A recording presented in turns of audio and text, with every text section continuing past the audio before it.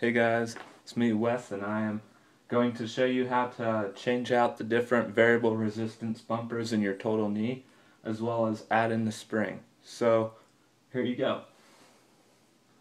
The total knee ships with 4 different bumpers. A red one, which is in my knee right now, yellow, black, and an orange. In order to switch out the bumpers, on the front of the knee you have this panel here. You insert a screwdriver in the front and you flip it out. Alright, in order to get the bumper out of the knee, you insert your screwdriver again at the bottom edge of the bumper, in between the little metal piece and the bumper. Then you slide it out. And then you can grab the bumper and you can remove it from the knee. So this is the bumper. Now I'll replace it with the black piece here. So I pull out the black piece, and putting it in is a little bit harder. You have these 2 holes on the bottom here, and you have the 2 holes here. What you have to do is you have to line them up using your fingers, kind of slide it in the right place in order to align the bumper, and then you take your screwdriver and you put it on the top and you push it down in. And then you can take your fingers and finish pushing it in. And then you can put this back on by inserting the top in first, and then sliding the bottom in, and voila. And so now I'm going to show you how to add the spring.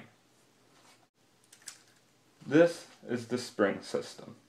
It comes with 3 different springs which are color coded: blue, red, and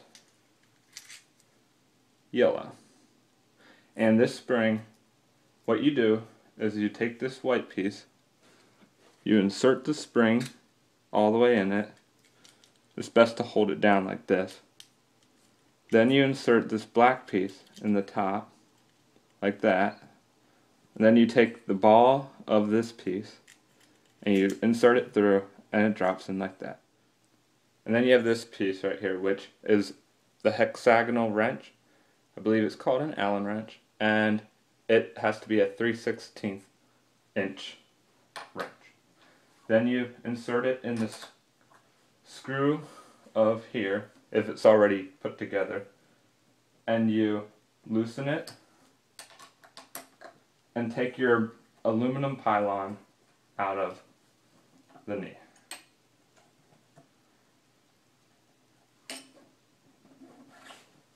Like so.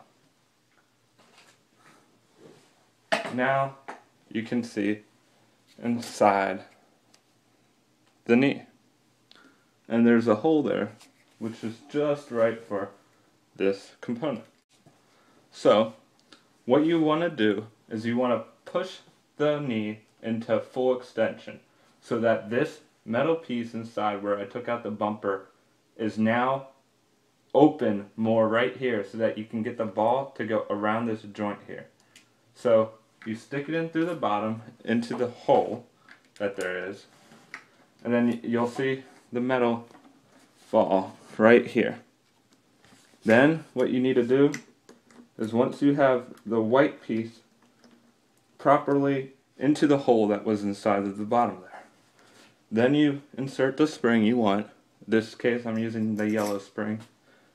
Then you insert the black and long wire through here, and then you pull this ball at the end around the metal piece,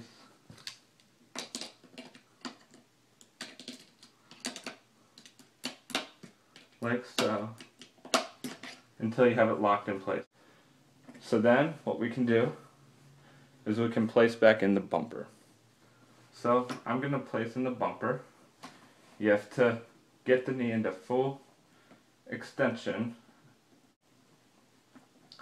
Not only do you have to try to get this bumper in, but you now have this spring that's trying to counteract whatever you're trying to do, and it makes it a little bit more difficult.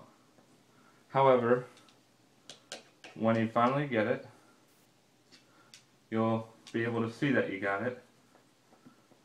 And then there you go. So now the bumper's in. I'm going to put the top back on.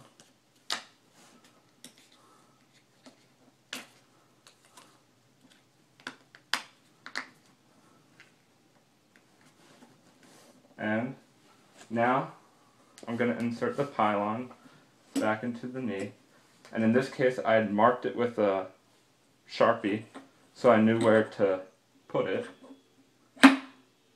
And then once you have it in line, you just tighten it up using the 3/16 wrench.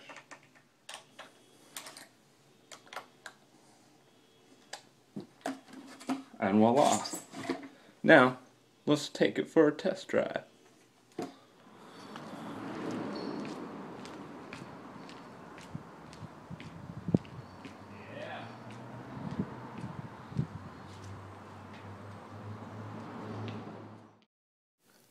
AMP for life.